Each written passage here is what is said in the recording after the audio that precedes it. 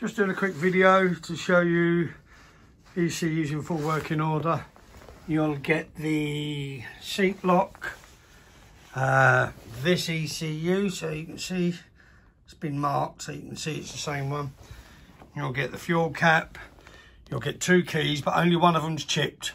The other one's just a spare key in case you lose it and you need to get one cut. And you'll get the hiss aerial and the barrel, of course.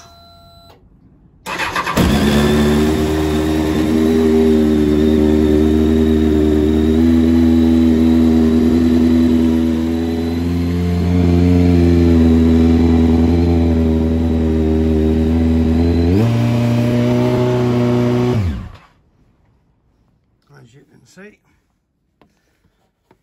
everything's in full working order. Just another good bike being stripped for no reason.